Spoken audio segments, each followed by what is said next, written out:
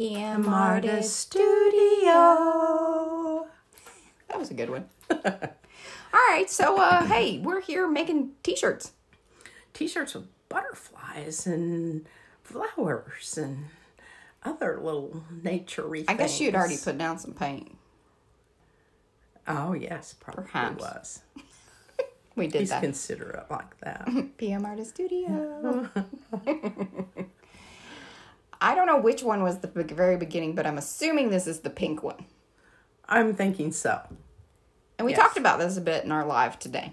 And what you did is you started out kind of in the simplest of terms of just putting the paint on top of the butterfly. Just to see what was going to happen. The image of the butterfly is going to be the negative space, which it will remain white. Yeah.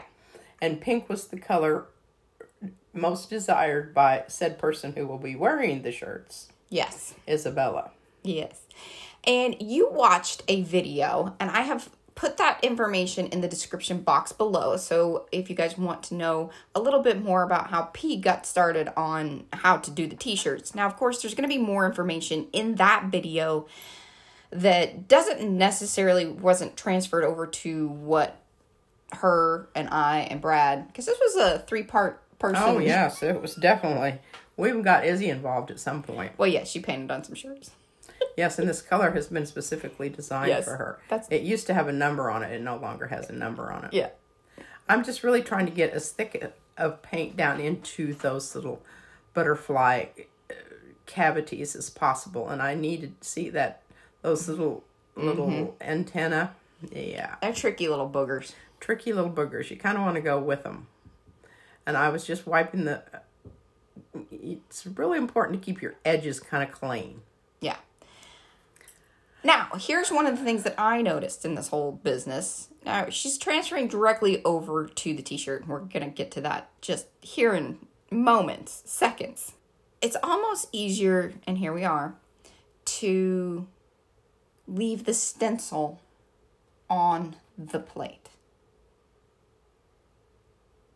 This was the very first one that you did, so you lifted the stencil. But then you'll see coming up, that by leaving the stencil on the plate, I think you were getting clearer images. That's one of the reasons when we get here in the later ways of you doing this, I think it had better results. I'm going to, I don't agree with that right now, but I might. When she figures out what I'm talking about. I'm holding out my opinion on that. So this was not anything that you had thought about, huh? The difference between kind of the first... No, you're going to get much more definition if you don't have the stencil on there, because that's just one more layer that is not allowing you to touch the fabric. That's what I think. No, see, and I think what happens is that it's going to push out, especially since you're dealing with both a gel plate and fabric, both of which have more, like paper's not going to have that much movement. Lots of paint. Lots more than you usually need. Yeah, and this is the start of the second shirt. Second shirt, yes.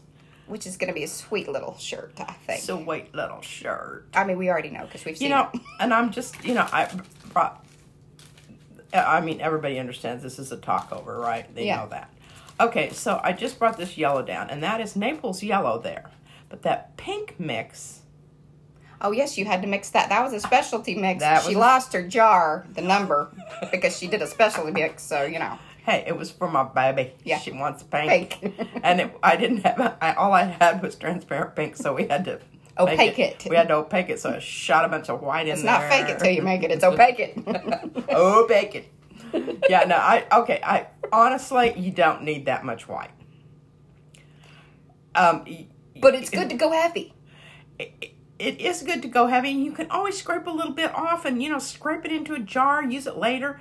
But look at that lovely mess of stuff there. Isn't that gorgeous? I think you got, 2, maybe 3 shirts? You'll see that coming up here in a second. 3, and then I got a print. Yeah. Okay, so here we go. Here we go. Slap that baby down. Now, the tape that you see there was not a very good idea. Don't use that nasty packing tape. On your Yupo. It got the Yupo sticky. Now, press. Push till you see the stencil coming through. And you've done the right thing there. Okay, we're saving you a lot of grief because I can't tell you how. The other thing is, to reference at the beginning here, I had mentioned that it is better to have the stencil down and then put your plate onto it. I don't know that is an absolute. She's still unsure about that, but that's fine. I think now see, you're bringing in another shirt because you still got good. That wasn't my arm. That was Brad. Yeah, that's Brad. This is shirt number 2 off of the same plate. Same plate. Exciting stuff, people. Exciting stuff. Look at that. And this is the one the baby wanted to wear today. She went to the park. She wore it to the park. But you can still see the stencil in the darker areas. Yes, because you pushed really nicely, so it pushed that paint out. I'm telling you, that's the deal. I love it. And then keep in mind, too, how it's put onto the plate is more of how you're going to see, and we'll talk through that here on this next shirt as well, about the placement on your paint onto the gel plate. Yeah, it's not going to go. Because you're going to see some funny little marks that we're going to point out here in just a second. It's really, really, really important because remember, you're not spreading it thinly. Exactly. You're leaving it gloppy and loosey-goosey. Yeah. So where you put that paint is more or less where it's going to be. Yes. You must plan carefully. Exactly. So there we go. P was pulling the rest of that, I think, off on the papers. Now we're trying to get the tape and the stencil Now you will see. And 2 people is helpful. Otherwise, you're going to really want to have You have to pull it straight up from one corner. Now, I do think that it was fairly dry. Because, again, that shirt just ate up the paint, which is great. So there wasn't a lot of loosey-goosey happening. No, it didn't take long for that any of that to dry. Well, you know how acrylic is anyway. Yeah. There we go. I just love that. I, again, don't think it's because the stencil was down on the shirt. That was the the key. Okay, now here's some orange that I mixed up. She's excited about her mixes. You're getting excited about your mixes again, and I like that. I am, and I'm getting ready to mix up a bunch more stuff because I don't have quite the right one. Now, keep in mind, here's where we're going to talk about how you blip-blop and put it onto the plate. That's what you're going to see, folks. That's what you're going to see. It is important that, you do have enough paint down there. Oh, yes, this is where you actually... Well, I'm running out of red. Yeah, so she had to touch the plate, so she ends up with these little eyeballs. There's the eyeballs. Eyeballs or something else. Yeah. I needed a couple more over there. Why didn't I put those over there? I don't know. I hate rewatching. It just drives me crazy. I just want to go upstairs and do it over. She's yelling at herself. I'm yelling at myself. Come on, girl, get that paint over there. You did it with the white. You were filling in the holes with the white. I know, but I don't necessarily think that was a thing to do. That's good to know. It's good, think. Yeah. Okay. Now, here's the key thing. She's going to brayer. Tell us about the brayering. Kiss, kiss. Yes, you are just... You're skimming over the surface. Look at that. Oh, my gosh. It's like an impressionist painting, isn't it? She was very excited about this. She really wanted the paint on this side to look like this on the other side.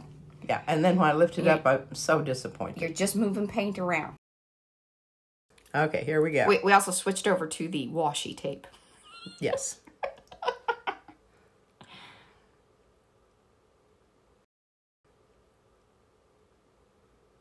Squish, squish, squish, push, push. Yeah, I mean, I'm really, I'm elephant stomping that dude. What you see is you'll see the stencil just start coming through. That's when you know that you've made good contact and you're getting your image of your stencil is transferring. Okay. Flip. And pull from one end. And you could have even had more paint on there, I think. I think I could have too. You don't know. I think that definitely could have had more paint on it. But, and this just doesn't even do it justice here. It really doesn't. Because it came out really nice. Now this is the kind of Mardi Gras-y one. This is the gold one that's gold in it. I'm pretty sure. So just some different techniques.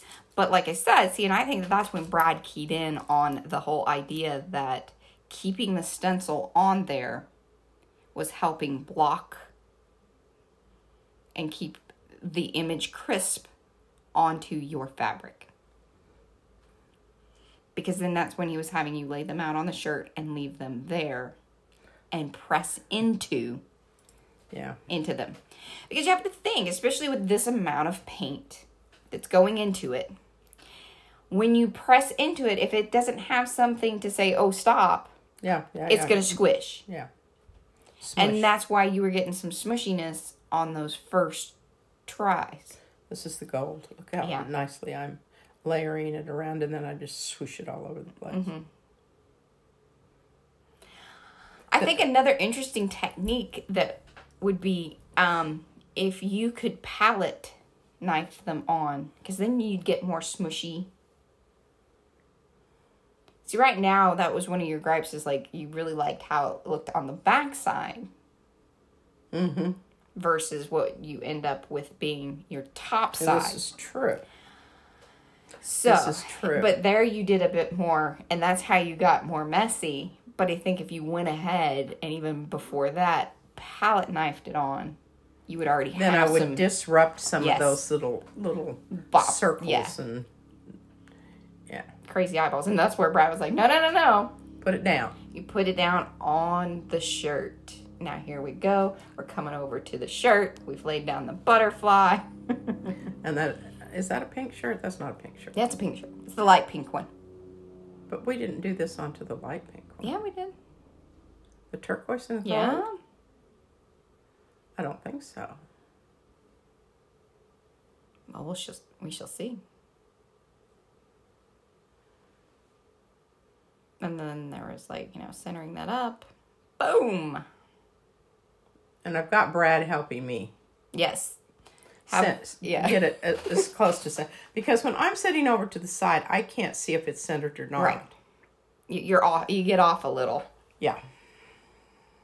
Now, I don't think you have to be total spot on with shirts. Oh, this is funny. It's because I thought the stencil was still on. You did. I'm trying to pick it off.